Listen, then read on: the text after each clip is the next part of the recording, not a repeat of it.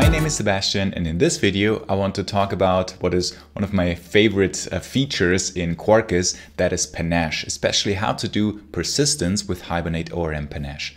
So Panache has been around for quite a while in Quarkus, and probably you have seen it. Maybe you're not aware of it, maybe you're not aware of all of the features or what is just nice in projects there. And what I want to show you, just to start it off real quick, is a playground project and some, well, coffee shop example that just for now stores something, which are my coffee entities, in a map, so just in memory, and we're gonna change that to implement this together for a relational database. So how does this work? Let's build this real quick. The application, it is a Quarkus application in version 3 that we can build using Maven, for example, and then I can start it up in the regular way, in the JVM way, using Java -jar target Quarkus app Quarkus run, and then it runs, and we can go to our endpoint, for example, coffees, and then ask for some coffees. That's provided via JSON, and then we can say, well, please create some coffee here. For example, this type that is required, espresso, and then it says, okay, it just created some coffee here in our list. So that's basically that. So very simple REST endpoint, but now we would like to persist that to a relational database. How to do this? So you can have a look at the Quarkus guides, and then you will see already for the Hibernate ORM with Panache that there are different solutions. This I will talk about my point of view or my experience in a different video. We will using this repository pattern and of course JPA entities and implement this. So basically we have our entities here, and this is just, well, a Java class that now is still kept in this in-memory map. And now we're going to change this for persistence. So first of all, it's very nice to see, or very easy to note, that if you use Hibernate ORM Panache, all of your Hibernate and known JPA stuff will still work. So that means even if you're migrating some code that used to be plain JPA and Hibernate code, that still works with Panache. So you don't have to do any changes. You can just have it straight away in the same way how you did it all these years. You don't have to change anything. But let's include something here. So I'm gonna include the dependency for the Quarkus Hibernate ORM Panache, that's that, in of course the same version as our Quarkus project. And also what it does, it includes this dependency. I also need some database driver. So this will be Quarkus JDBC for Postgres. I will use a Postgres database, and I'll include these two dependencies here. And then what I can do, I can just include this.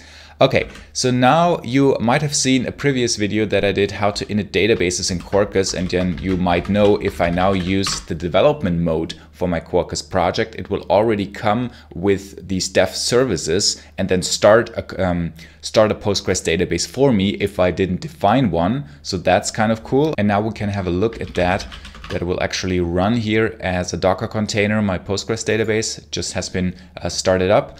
And that's kind of helpful, but now I don't want this. I want to, in fact, define my own database that for now I use using localhost. So basically I say the data source will be Postgres, point to JDBC URL. This has still nothing to do with Panache. This is just the plain Quarkus data source mechanisms and plain Hibernate here. So this is just how to connect to that database. And then of course I need to run it.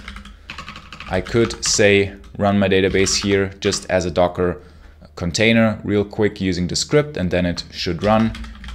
And then it should connect to it once I have the Quarkus dev mode. Now it should not use the dev services, start up a little bit faster and just do this there.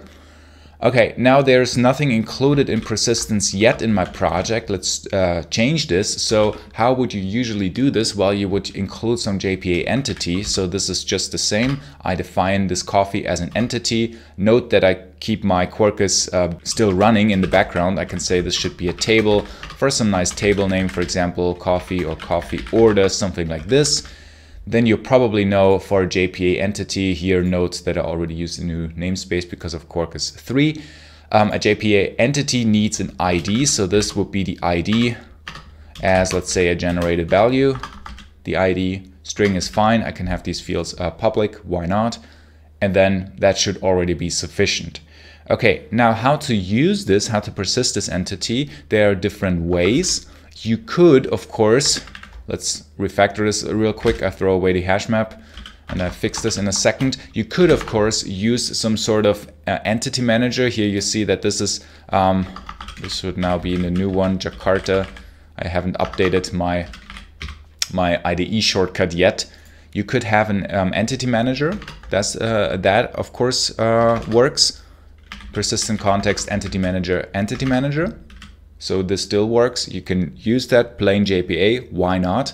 But however, I would recommend to use now the repository pattern, and I will compare a few different approaches in a later video that I call coffee repository. And what it does, this will be a bean, application scoped bean for also, you see that I need to update these IDE patterns. This will be an application scoped bean, and it will implement Panache repository or Panache repository base. So Panache repository, for example, says this will be a repository for a specific entity. The entity will be coffee, now my class, or this already assumes that this entity has an ID of type long. That's not the case for us. We have an UUID, if you remember here, that's type UUID, which is why we use Panache repository base, for which we can change the ID type, which you see here. So we can say this ID type should actually be UUID. All right, and that's already sufficient. And then what we can do, of course, here we can inject our coffee repository. Okay, now it's a little bit useless if I have to change this every time. Repository, I have to update this. And now what I do, basically the following. Let's start with the get coffee. The repository already includes, as you can see here, some default methods that are very handy and that typically you need. Note that this is quite better or quite, more convenient than the entity manager, especially for the more querying methods. So find by ID, that's kind of straightforward, but especially if we say, how would we get all of the coffees? Well, there are different ways. For example, list that already returns a list. We could also say, well, find, or we could query something for a stream. There are different ways that give us already different return types depending on what we need. And in our project, this is really handy and much easier to say, okay, entity manager, we have to define a named query or native query or whatnot, and then get the correct result type and things like that. You've probably seen this. This is, of course, now much easier. Okay, then how to add the coffee. Let's try this out. We have a coffee entity here, and then the repository says, okay, just persist that. Okay, coffee. And then the persist, if we read into the documentation, it persists the given entity if it's not already persisted, and then it will be persisted, which for us means, okay, then it should be a managed entity, and then also the ID should be set. So then we don't need this anymore, and we can just say, okay, persisted, and then the ID should be present, which is required for the REST resource. Okay, let's try this out. If this works, I still have my application running. I could manually restart it or just have another invocation of a curl and say, okay, now I would like to order some coffee again. And now, well, this didn't work. If you paid attention, you probably are already smiling and you know why. Here it even tells it to us. That's a quite common mistake. I forgot something. Transaction is not active. Consider adding add transactional to your method. Yes, of course, it even nicely tells us what might be a solution. If I have a transactional method, namely this one, to add coffee, of course, I would need to add transactional to this method, or in our case, actually to all of the methods here. For, yes, Jakarta, transactional, add transactional for this, and then this should work. Let's try this again. Okay, perfect. Now we have 201 created. Our coffee, it also got the ID. Everything seems to work here. We can query them and then we see, okay, that's now the coffee in the system. Let's query the individual coffee. Shows us the type espresso. Okay, that seems to work. Now let's also have a look real quick in the database, because why not? We can say, okay, connect to our database using this Postgres user and see that we have our coffee orders table. Okay, great. I can have a look into it, and there of course is my coffee. So that means if I stop my application and restart it again, of course now depending on the setting that we had in our properties, the database generation, if I say something like drop and create, of course then everything is gone, but now it says only create. It will give us a warning that this table already exists. Okay, that's fine, and now it should still be there, and our endpoint should still give us the coffee order. So now this is persisted. Okay, so that's kind of cool. This was quite quick to include. Now, what does this repository do for us? And this is kind of helpful. Right now, we just injected this class and used the mechanism from this Panache repository base. And that's already kind of convenient, especially if we compare it to an entity manager. But there's more. We can also include our own methods. For example, if we would like to say, well, I would like to have a more specific method here, not just list all, but something domain specific, like for example, list all coffees.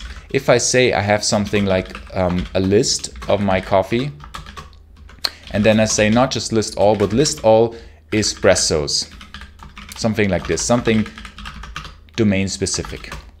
I can do this, and then I can implement the persistence querying logic inside here, which is quite nice from a code quality or architectural perspective, because I'm not cluttering that specific code, that lower level implementation detail code, into my use case class here. It's literally a delegate that I can use for it, which is very logical and very handy.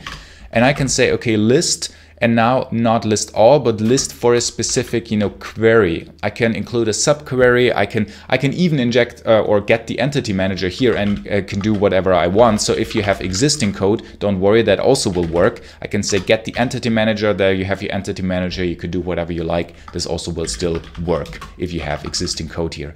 For example, here I could say, okay, I want all of the orders that have type espresso in my case, so type espresso. That is a very basic query just for an example. And then what I will do, let's invoke this here real quick. I say forget coffees, instead of all of the coffees, list all espressos, because now we have this particular dependency that we're using from here. And now you see that this is already, not much nicer to read, because our domain specific code is now, the lower level code is now in here in this class. I can change this. I can say, okay, my coffees still gives me this. Yes, of course. Let's get another cappuccino in the system. And one more espresso, which now I should have 3 coffees in the system, but my endpoint should give me 2 because it's using this method. If I change that method back to list really all coffees, then it should give me all 3 again. So you see that this can be helpful, especially for the more domain specific methods, to include them in a way that makes our code still more readable, because now the lower level details are hidden or are delegated to this particular repository, which is one reason why I like this Panache repository approach a lot. You can have a look at the guides. I will also follow up with another video where I make some comparison whether to use the more well-known or more default active record pattern and what that means. But in general, this was just a short introduction how to use persistence with Hibernate ORM Panache, why I think it's just a really nice addition to the Quarkus world, and how to persist our entities in an effective way. If you found this helpful, I would really appreciate a like. I also have a video course available on effective Quarkus development, so link down below, you can check this out. And as always, thanks a lot for watching. Bye.